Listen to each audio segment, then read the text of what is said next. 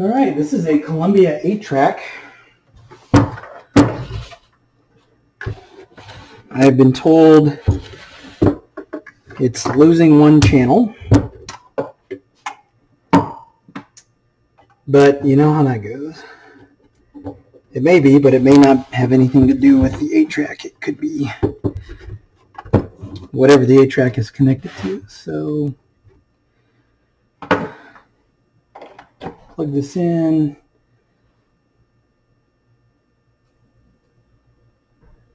Put my stereo to auxiliary. I've got it connected through auxiliary on my stereo. Emerson, Lake and Palmer. It's just one I have handy. Playing.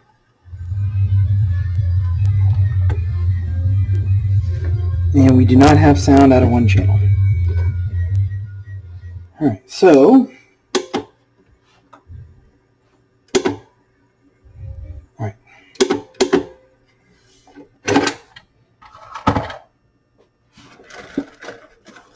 step one, clean heads.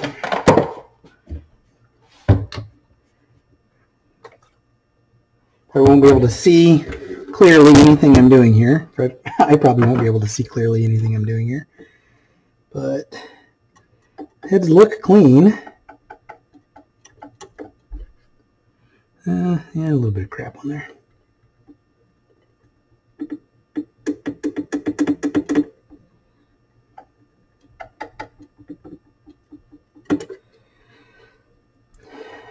So clean little roller we have in here in the heads.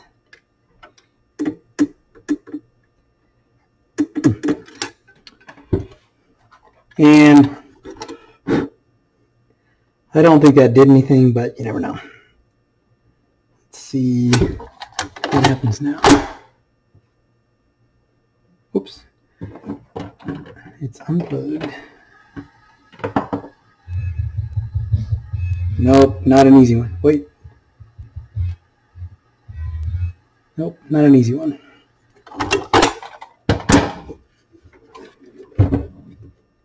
So the right channel is the channel that's out. So let me just verify that it follows if I swap those two around. Yeah, and it does. So, and this looks to be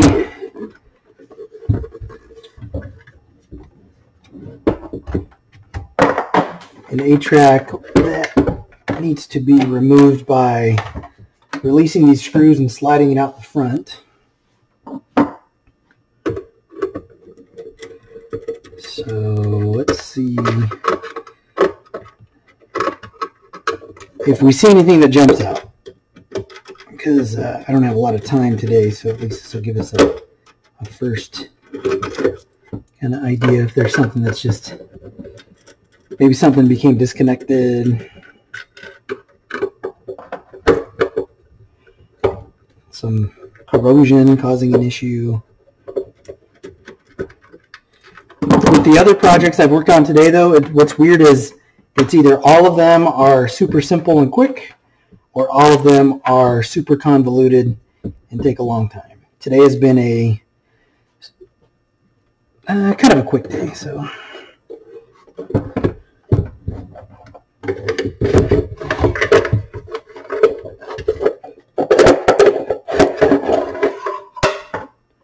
All right, so there's the 8-track mechanism. Let's see. First, see if we have continuity where we can measure it. So I want to make sure this beeps. So red, let's see, that goes into that covered box there. Well, first let's see, we have continuity between the grounds, so that's good.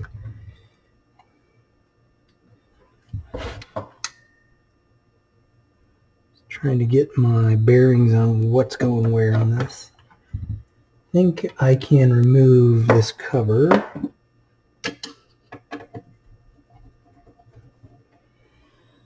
Wait, what is that? No, that's the channel.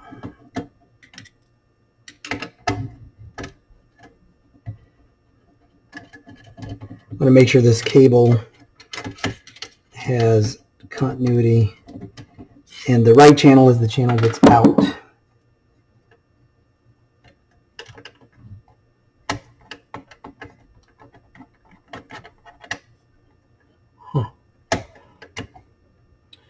So this has bendable tabs to line up to a slot so it doesn't fall apart.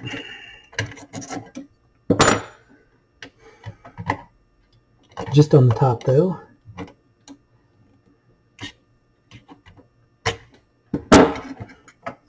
All right. So what I want is beep from red here to red here, right? Red here to red here. Okay, and that's good. And I should have blue to blue. Make sure that's good. Make sure I'm hitting the right one, which I was not. All right, so we have blue to blue. So I might see if there even is a schematic on this. Failing capacitors, right? Failing capacitors can cause a channel outage. This is a super simple board.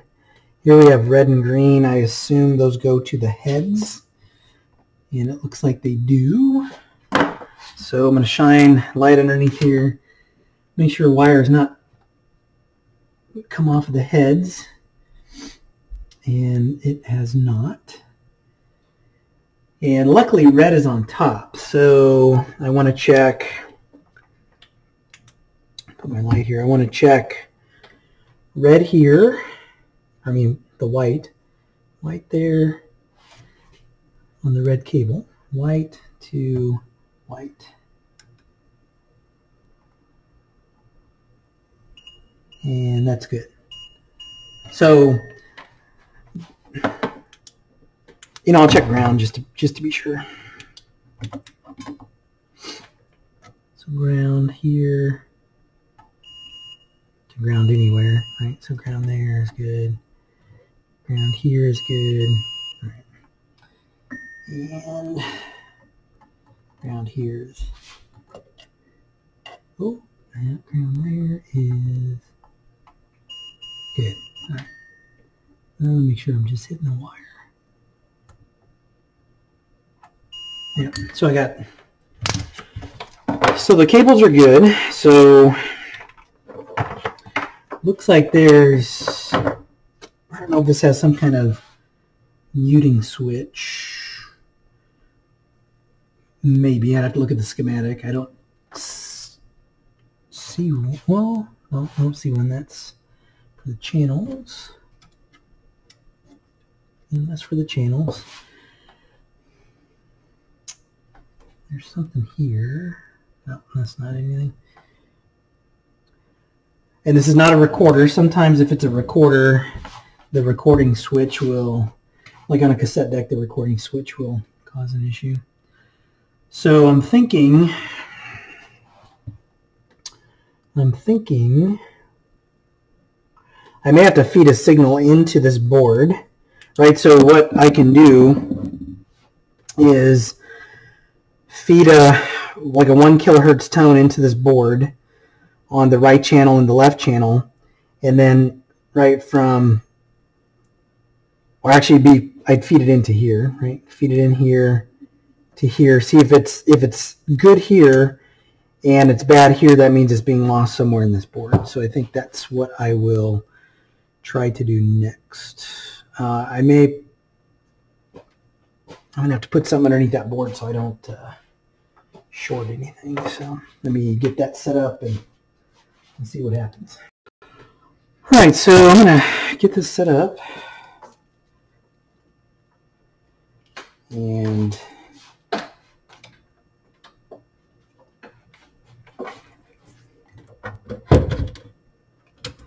turn that on, turn my signal generator on, put that clip to ground, whoop, had that clip to ground.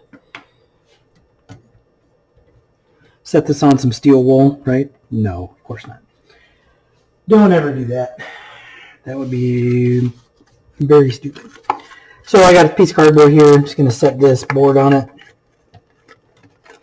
and make sure that it's not touching anything underneath. I don't want any shorts.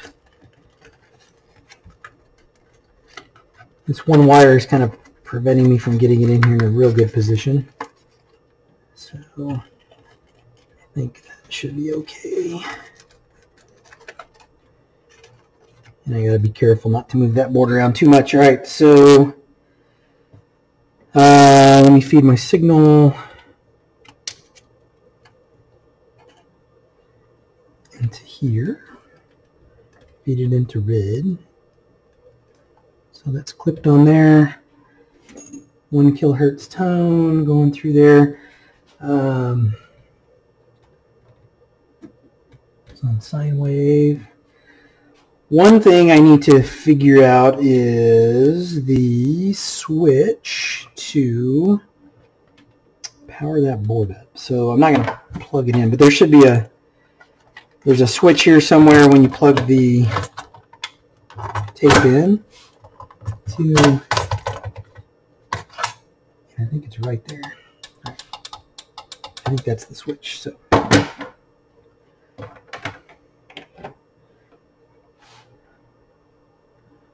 All right, so I just want to see if this, what I think powers this on. Yep, so that's the switch. It's going to be kind of tricky to do this with 2 hands. But I got my scope set up. It's running back here. You won't really be able to see it. But first I want to, I got to ground my scope. Man, I got a mess going on here. Ground my scope. And I want to pop it on to red here. Alright, so I should have a tone going in. And let's see if I power this on. I see, oh my gosh, I see a very, very nasty wave there. Horrible. Not a sine wave at all. So what I want to do now is compare that to the left side, the good side. And I should be able to ground here.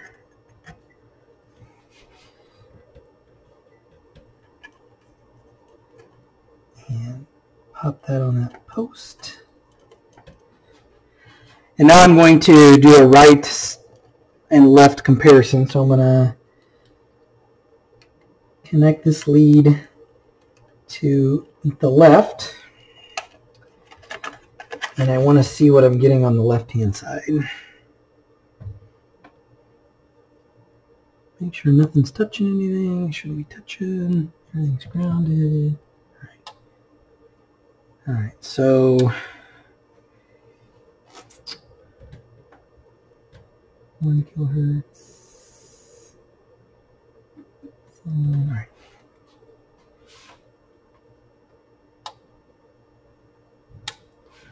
So right and left, definitely an ugly wave on the right, and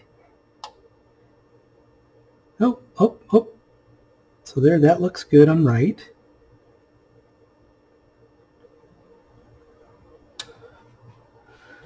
And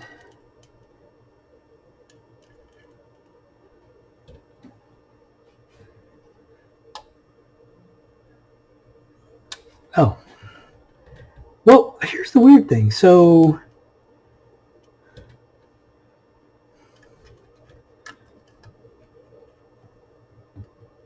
all right, let me try this again.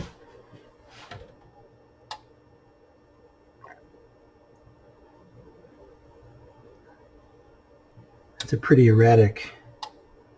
So here's what's going on. So when I go from right to right, I don't get anything. Left to left is the same way. But if I reverse them, so if I feed the tone into the left channel, measured on the right channel, I get the 1 kilohertz sine wave, but the right output is a lot uglier than the left. The left looks like a sine wave. The right looks like garbage.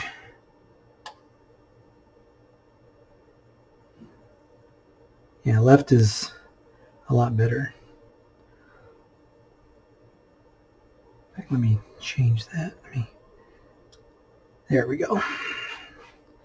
That's clean. And let me reverse these leads. Do my test again.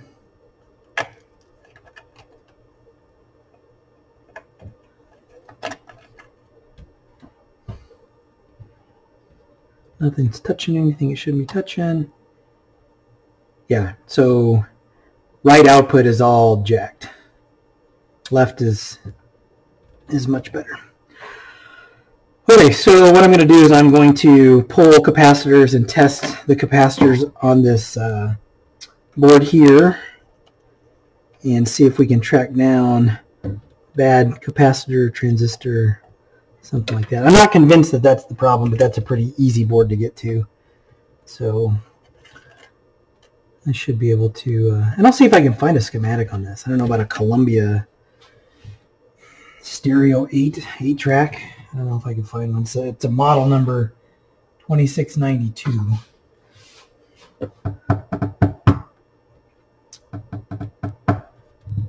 I'm just kind of weighing options. Just doing another look just to see if there's anything else I need to look at before I tear into that board. And I think that's probably the next step. Pull some capacitors in that board and see what's going on. So nothing available on this in terms of a service manual or a schematic or anything like that. So we're going to be kind of guessing as to what's going on here.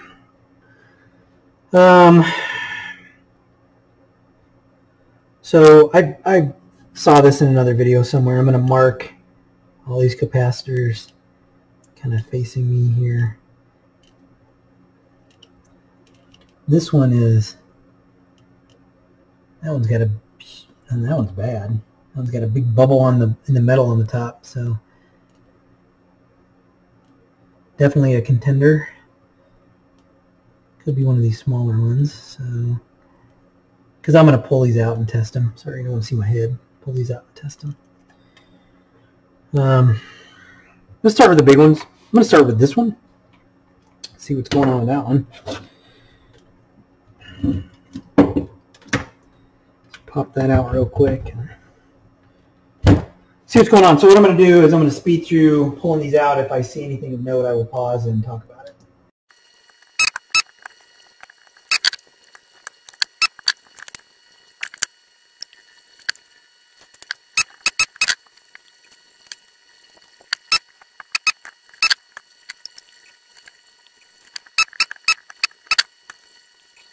So all of these are way out of whack.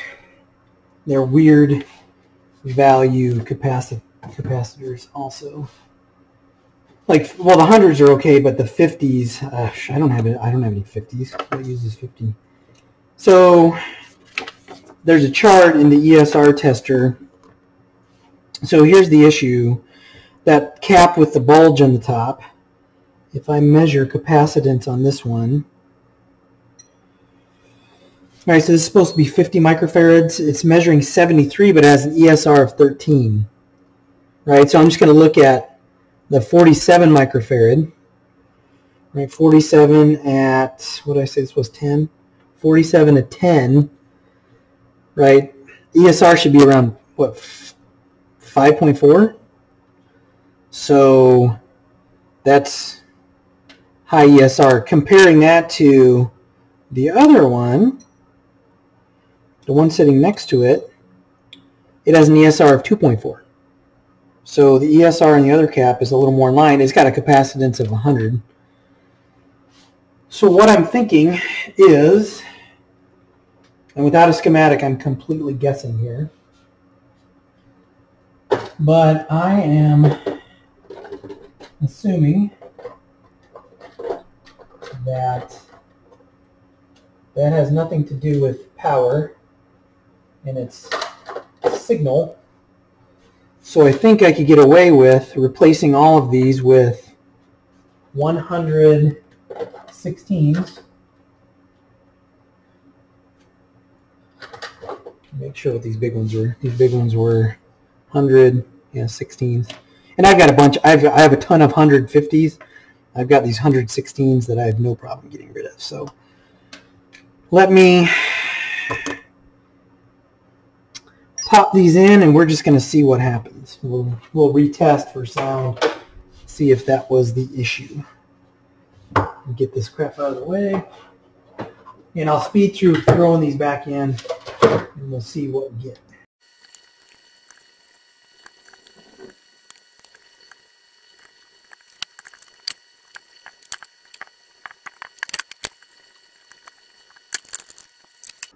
All right, I'm going to give this a whirl. See if that gets a sound on both channels. Nothing's touching, nothing's grounding. Anything.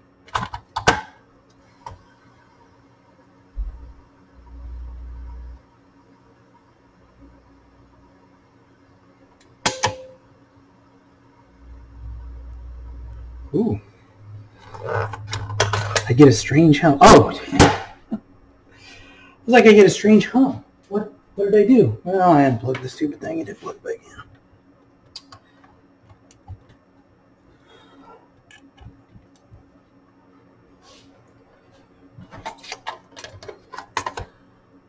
All right.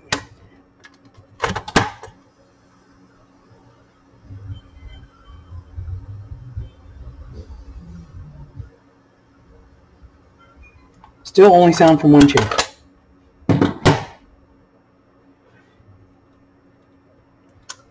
Still only sound from one channel, and the same channel is bad. So that capacitor was not the problem. So let's do a little more fishing here.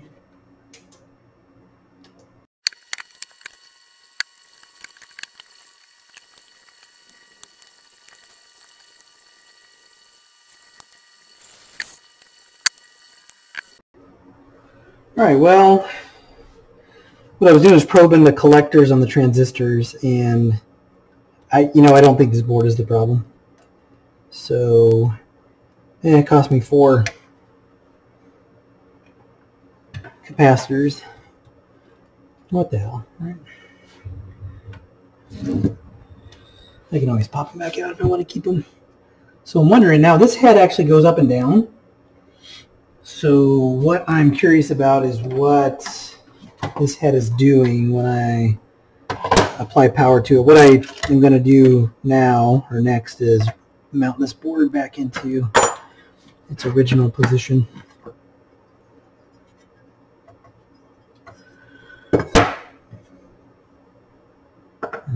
So it was sitting in here like so.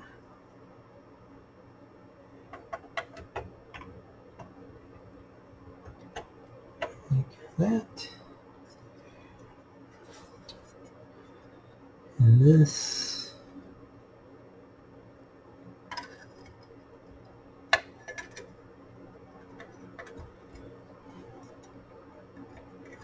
is in here like that. And this side was positioned like this.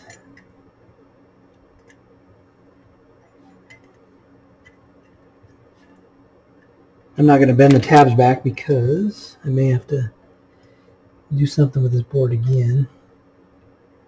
There's always one wire. It doesn't want to do what it's supposed to do. All right, so that board is now protected again.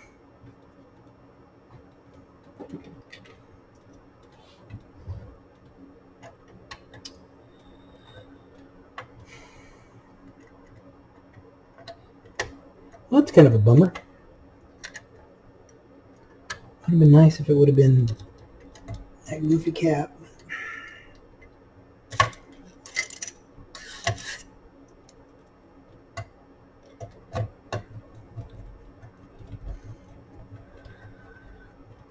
Yeah, I've had a couple projects with 50 microfarad capacitors. I should probably see if I can find some. Turn that on, turn this off. All right. So what I want to see is, so the head floats up and down. I want to see what that head is doing when I pop an 8-track in here.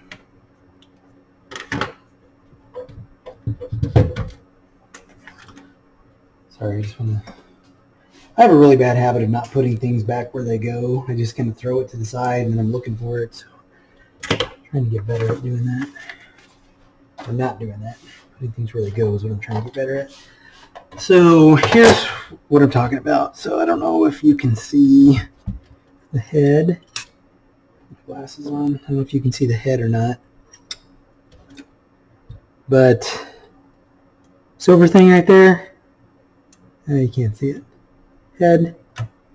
See how it floats up and down? I know it's just for the tracks, I'm sure, or the channels. But I just want to see what that thing is doing.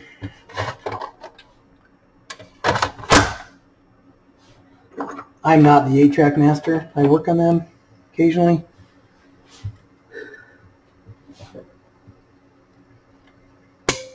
Yep, that just changes the position of that. So,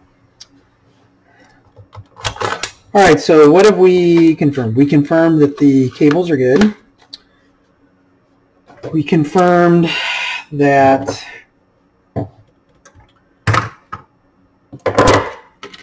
and out of the board, after replacing these capacitors, I get a signal. So what does that leave us with? The head. The head could have gone bad. These are power. The head is connected.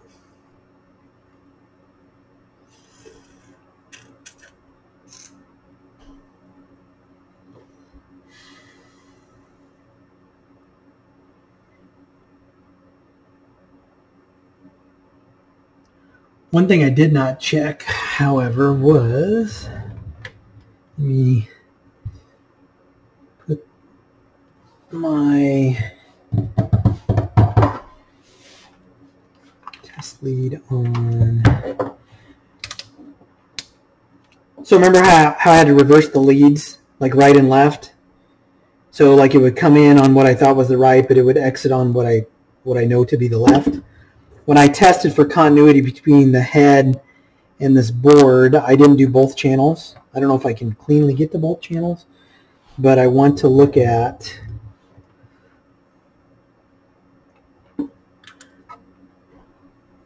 make sure I have continuity from here. Here are kind of the test points, right, on this board for the 2 channels. This is the cable that's coming from the head. So I want to see if I can, shit, I need to close.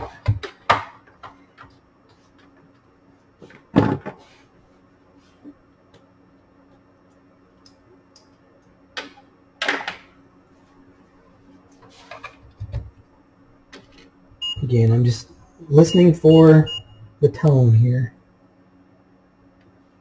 I can't tell if that should be ground. So this should be positive. So what I'm listening for is the beep.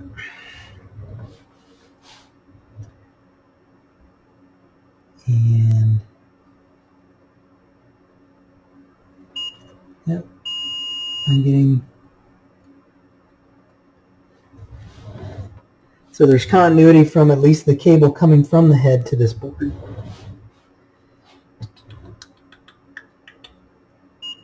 And the ground wire is good. Sorry, I'm just touching the ground, the metal chassis here. and I'm not getting continuity to the left channel or the right channel, whatever the hell channel it is. I'm not getting continuity on that. So,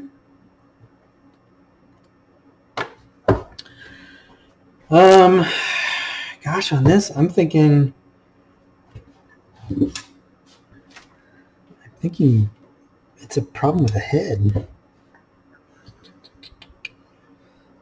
I want to try something though.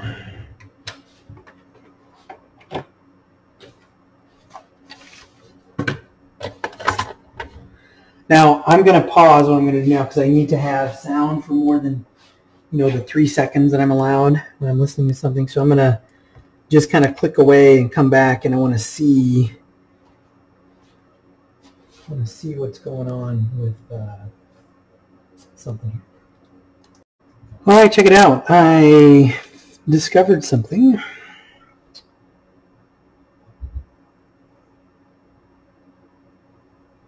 Broken clean off that black wire there. I'm gonna have to look at the video and see if that was broken before when I popped it out of there, and I cannot tell where it was connected. I have no idea what that wire was going to. So I'm gonna review the video real quick. So I solved the mystery of the lost channel. So on the board, we have these two 5 microfarad capacitors. And if we throw these on my tester, we will see that this doesn't even recognize that there's a capacitor attached. However, this one does read. It read high. It's 8.3. Or 7.5. It was 8.3 a minute ago. So I replaced these with 10 microfarad capacitors because I don't have any 5s, just to see if this would fix the issue, and it has resolved the issue. However, now there's a little bit of noise. I've got to make sure that I may have to put some of the 50 microfarad capacitors back in. I have some kind of interference noise, so I think those might actually be power and not signal. So I'm going to pop those back in. But if I pop this in, I get sound both channels.